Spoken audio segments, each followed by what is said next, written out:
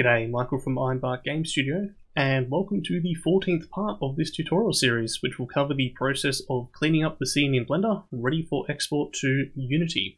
Exporting and importing an armature with animations can be somewhat of a frustrating process with some of the oddities that can go on. Mostly this is to do with trying to match up the scale between programs. We will cover the best export settings for Blender to Unity, along with some additional steps such as setting up the materials and making the meshes as efficient as possible. Jumping into Blender from last time, we had all of our animations set up. So we had our walk cycles and we had our idle cycles done. Now we need to clean up the mesh and get ready for the export. So as mentioned in a previous tutorial, games engines will only render one side of a face unless you're using a specific double-sided shader. We need to check the direction of these normals of the model and take into consideration single-sided meshes such as the cloth. So if I drop down here and go to face orientation, we can see that in the previous tutorial we managed to flip the direction of the cloth so that the blue is facing outwards, but we do still have some red facing inwards. So if I was viewing this model in a game engine from this perspective, if I just turn on backface culling, I can't see the back of that cloth there. Now I intend to have all of my meshes as a single material. So the way I'm going to do this is I'm going to duplicate these single-sided meshes in Blender and then flip them the other way around. So I press Tab with both the coat and outer coat selected. Press A to select all of the faces. Shift D to duplicate, and then just right click to cancel the position. I'm then going to press Alt N and then flip what I've currently got selected. So that's going to make this appear as a bit of a sort of purplishy reddish sort of color. So we have two faces exactly overlapping each other and they're both facing in opposite directions. So if I select one of these faces here and press G to grab it, we can see that we've got overlapping vertices there. Just press Tab to get out of that, and that's going to be perfectly fine for what we want to do. Let's just turn off the face orientation. So for each of these meshes, I'm going to apply the mirror modifiers.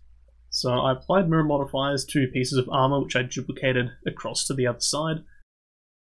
I'm going to combine all of my meshes together, so that means I need to apply all of my mirror modifiers. So with the arms, going to go to the mirror modifier and just apply that, and I'll just work my way around and apply just the mirror modifiers to each of them.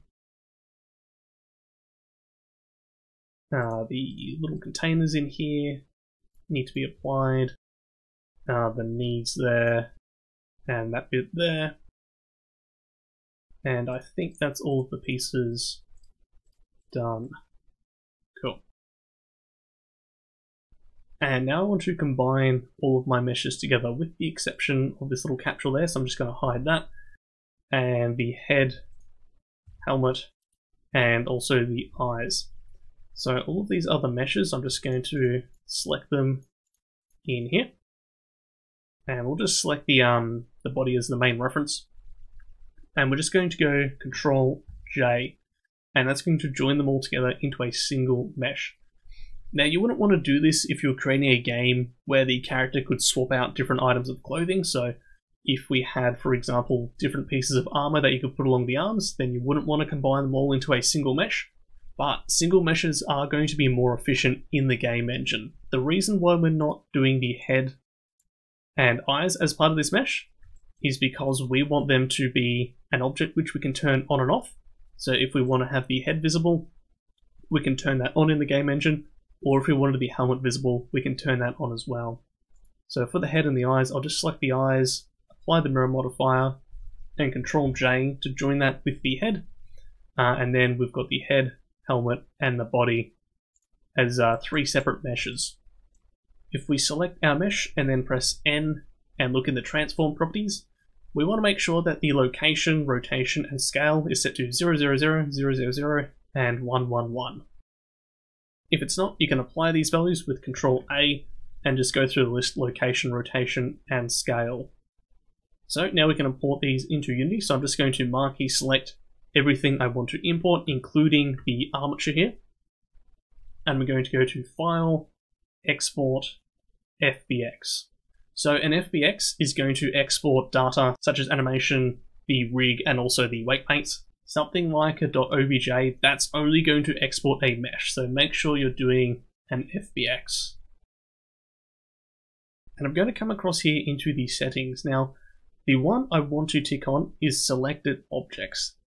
And I'm going to show you an example of what these settings look like just with the default settings and what they look like with settings appropriate for Unity.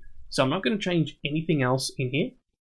And we'll rename this character blur underscore, and I'll just call this default for the default settings. And I'm going to click on export FBX. Jumping across into Unity. So I'm going to assume you have some Unity knowledge and that you can create a project. So I've got just a fresh Unity project set up, just the standard rendering pipeline here, and I'm going to import my character. So I can just go to the folder where I've saved the FBX and drag and drop that into the assets. And there is my character here. So if I drag and drop this into the scene, we have our character there, and it's looking pretty good actually. There are some subtleties within this character though, which may affect the character controller or what you're trying to program or do with it. So if I open up the flow default here, we have an armature and we have the 3 meshes. But as you can see, if I select one of these meshes, the scale is set to 100. 100, 100, 100. Also got a rotation here as well. So that's not ideal. We also have an armature in here, and the scale of that is also set to 100. But if we open up the armature and take a look at each of the different bones, the scale is set to 1. Having this scale so big can affect some things in Unity. So if we're trying to do physics like cloth physics, that might mess with it. If we're trying to parent objects to the hands like a weapon, that might also be affected by the scale of the parent object. So we really want this scale to be 111 in all of our meshes. One more thing of note is that we've also imported all of the controllers, but these are completely useless to us because Unity doesn't import the constraints. Moving these controls around does nothing, so they're just kind of in the way, they're not doing anything. So let's flip back across to Blender, and we're going to go to our export settings once again. So File, Export, and we'll choose FBX. So first thing, selected objects, still turned on from last time. Coming down here into the transform settings. So we want to apply these scalings, and we're going to choose FBX unit scale. We then want to come down to the apply transform and then turn that on. So that is going to set our transform from that 100 scale to 1. Inside the armature, we're going to tick on only deform bones and untick add leaf bones. So only deform bones, that's going to get rid of all of our controls which aren't actually affecting the character or the character mesh. And add leaf bones, these are little bones that gets added to the ends of deformation bones. There is absolutely no point into them because they don't actually do anything. They're not controlling the mesh in any way. And let's just get rid of the default on the name here so we don't override what we have. And we'll export this. Jumping across back into Unity, let's drag and drop our new export into the project here. And let's just grab this one and move it out of the way. And drag and drop the new one in here. So opening this up, we see that we have our armature, body, head, helmet, but the body, head, and helmet now have the rotation set to 0, 0, 0, and it has the scale set to 1, 1, and 1. So that's what we want in there. And I realized one thing with the helmet is I didn't actually reset the position of it. So if I go back into Blender, select my helmet and press N, we can see that the location is up here. If we just want to reset this, press Control A, and then just reset the location, so it's 0, 0, 0. Now if we export this all again, File, Export, FBX, it's saved all of our settings from last time. One tip when we're exporting our files is up in the operator presets, we can click on this little plus here to create a new preset, so that when we open a new Blender file, we can always save them with these specific settings. So if we go plus, then we rename this to something like Unity Export, and click OK. We're always going to have a Unity export inside of our operator presets when we want to export something. Export, that'll override the file, come back into Unity, we'll delete this one, drag the new one in. That'll just replace it in the scene, and our helmet should be at 0, 0, 0. So again, that might come in handy if you've got specific things with switching out character items or doing other such things in the programming. So helmet, body and low, 0, 0, 0, 1, 1, 1. The armature, we'll set the scale back to 1, 1, and 1. It does have a rotation, minus 90. That should be fine. I don't think that's really going to affect anything. But importantly, the armature and all of the bones have a scale of 1, 1, and 1. So if you're going to child objects to them, they're not going to be affected by the scale. In terms of some import settings we can do with this, if we go to the rig here, we can set the animation type from generic and we can change it to humanoid. So if we have multiple animations and they all have a humanoid based rig, we can set the animation type to humanoid and then we can share animations between them. This is also handy if you want to download animations from, say, the Unity Asset Store, and if they're set to humanoid, they're also going to work with your rig as well. So I'm going to click Apply.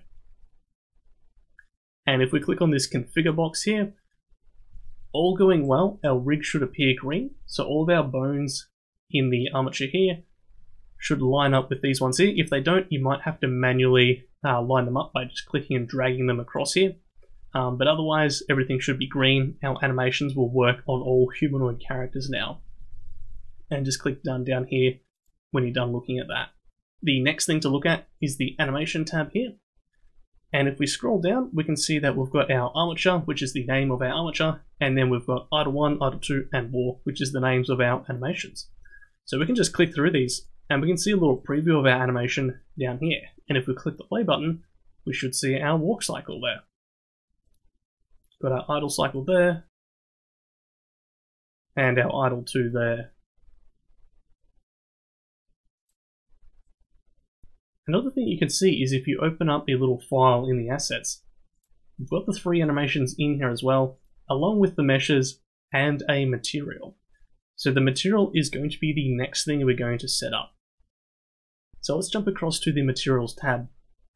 We can see that we've got a mat_fleur, but we don't have a material actually set up in our project yet.